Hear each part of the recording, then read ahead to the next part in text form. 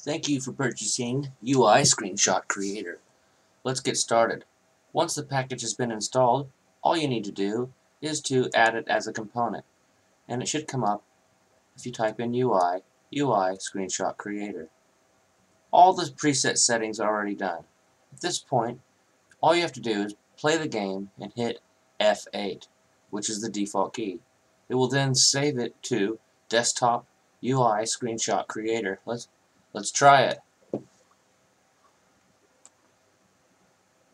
The game has been started. We currently have the resolution set at 3000 by 1000. Hitting F8, you see the console confirms that we have saved it to our disk. Let's go look at that file now. Stopping the game, minimizing this, going to our desktop. It has created a directory for us and has created the file in there as well with that resolution. Enjoy!